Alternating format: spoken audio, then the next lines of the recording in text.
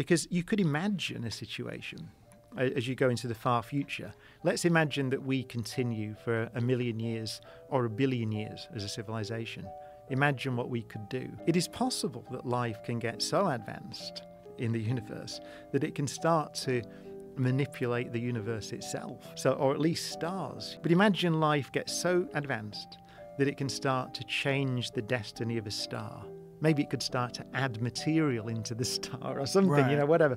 Then the evolution of stars life would matter in the sense that it could start to change the way that the universe behaves on a large scale in the future. But if you think our civilization has been around for, 10,000 years at best, really, give or take. And in that time, we've sent stuff out of the solar system.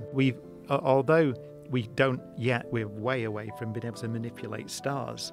We can manipulate planets. So we are changing the way this planet operates. Life has changed it.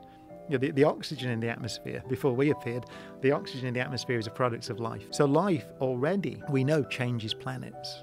And so I like that speculation that just possibly, it's not just a temporary little phenomena that flickers in and out and then disappears again. It could have a real bearing on the future of the universe.